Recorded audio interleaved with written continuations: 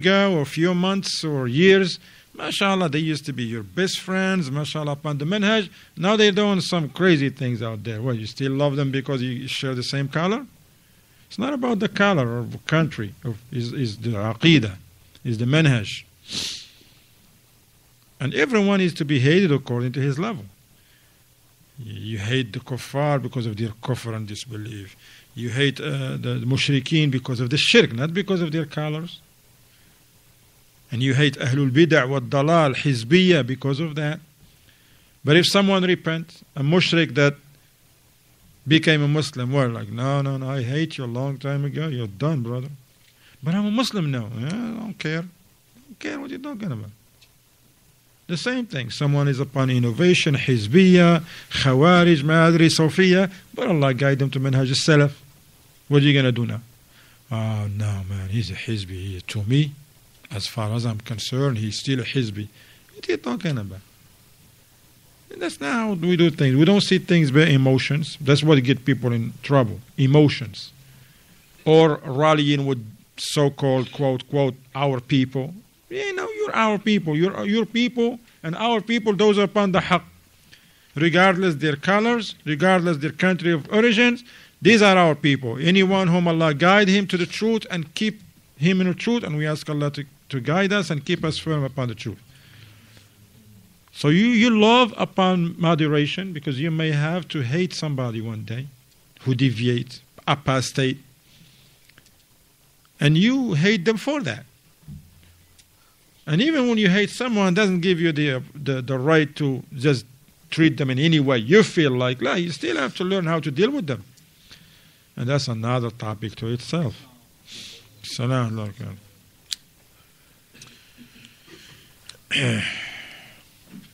الحب والبغض ينبغي أن يكون في الله ولله لا لمصالح دنيوية أو لعادات همجية. Is it the Shaykh says loving people or hating them, it should be for Allah and based on what Allah legislate for us, not upon savage, wicked ways that the people adopt for themselves.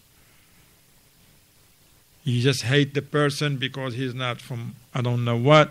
Doesn't matter. Person is a nice upon aqeedah. Why he's not one of us? He's not rolling with us on what we are on us, so he's not one of us. Yeah, you gotta hate him. Now, you don't hate people like that. He's with you and he's not with you. ثم قال الشيخ نواقض الإسلام كثيرة ذكرها شيخ الإسلام محمد عبد الوهاب في كتابه نواقض الإسلام ذكر 10 منها وهي أخطرها. نعم, the Shaykh, he says, as for nawaqid al-Islam are many. Many are the nawaqid al-Islam, things that nullify one's Islam.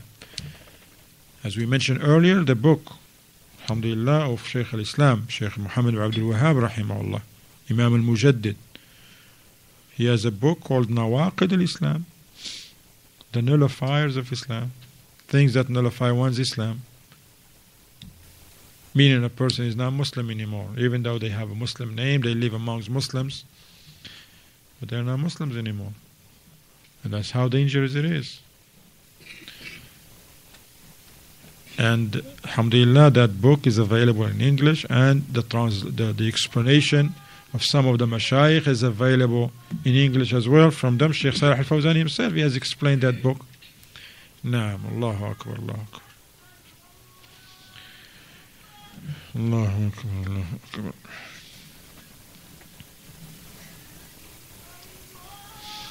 أشهد أن لا إله إلا الله.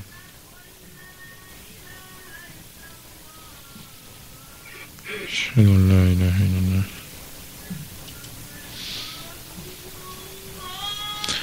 أشهد أن محمدا رسول الله.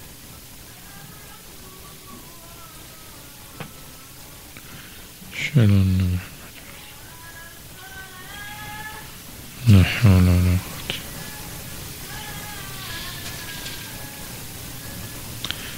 حول ولا قوة. حول ولا قوة.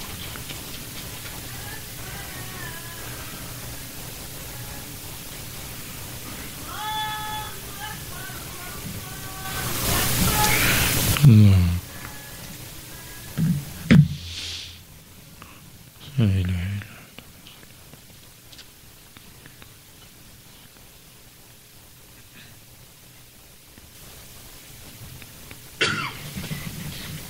Nah. So alhamdulillah, that book is important. You can find it, read it, study it. Alhamdulillah. From those 10, he said, Sheikh Fawzan, he mentioned 10 because there is many of them. But why he mentioned 10, he says because they were the most dangerous ones. منها الإعراض عن دين الله تعالى لا يتعلمه ولا يعمل به. And from them, look, from the things that nullify one's Islam, a person give his back to the deen of Allah. Don't want to learn it and don't want to act upon it. Look how serious is this. Person, he's just Muslim like that. Don't want to learn anything. Classes are going on, books are available, fatawa al-ulama, look at this modern technology, alhamdulillah. Classes are uploaded, you got the Spreaker, you got the Skype, you got this, you got that, CDs, books, classes, but person is like, he doesn't have time. We have time for what? Games and plays and playing around, he has all the time. To read the book of Allah, to attend the gatherings like this in this masjid, alhamdulillah. Masajid are built upon the sunnah, like alhamdulillah, Masjid ibn Abbas, alhamdulillah, in this area. Then gotta find some time and come and learn. Not learning the deen takes person out of Islam, because how a person is gonna practice something if he doesn't know what it is? Especially those who they are encouraged, come to the class, learn, read this book, attend. They show no concern. The Shaykh mentioned the Dalil, the statement of Allah in Surah Al-Sajdah, verse 22, وَمَنْ أَظْلَمُ مِمَّنْ ذُكِّرَ بِآيَاتِ رَبِّهِ ثُمَّ أَعْرَضَ عَنْهَا إِنَّا مِنَ الْمُجْرِمِينَ مُنْتَقِمُونَ. And who does more wrong than he who is reminded of the ayats of his Lord? Then he turns aside therefrom. Verily we shall exact retribution from the mujrimun, from the criminals. It's very serious, ikhwan. This should incite us to learn and to be serious about learning the deen, to attend the classes, alhamdulillah, to find some time and learn. And if you have any opportunity to learn, you take advantage of that opportunity. Once again, as our noble mashayikh, they mention, the best way to learn is at the hand of the ulama, by sitting in their lessons. What we do here, alhamdulillah, is we learn together. Me and you, we're learning from the work of the ulama. Okay, that's what we do. This is what we can. Okay, don't listen to some the ignorant people that says, if there is no alim in your area, don't learn. What, stay ignorant? No, there is other means, alhamdulillah. If there is no alim in the area, but there is a student of knowledge, someone, mashallah, who he reads from the book of the ulama, he's not claiming to be mufti or to be alim and big shot. It's like brothers. Until this is the case, we don't have an alim amongst us, we read, alhamdulillah, the books of the ulama, and whatever we don't understand, we're going to write it down, call one of the ulama to make it clear to us, or one of the students of the ulama. Yes, the ulama, they mention, yes, you can do that. So the best thing is to sit with the ulama. For example, the youth, the men, who, mashallah, they can attend the universities, one of the universities in Medina or Mecca, try your best to do that. Families who can move to, for example, Egypt with Sheikh Raslan, for instance, is a beautiful program over there. Then you start asking about it and make preparations. And take your family. Especially, it's very cheap over there. It's very cheap. And you cannot go to university, you cannot go to Egypt or Saudi or any place to learn.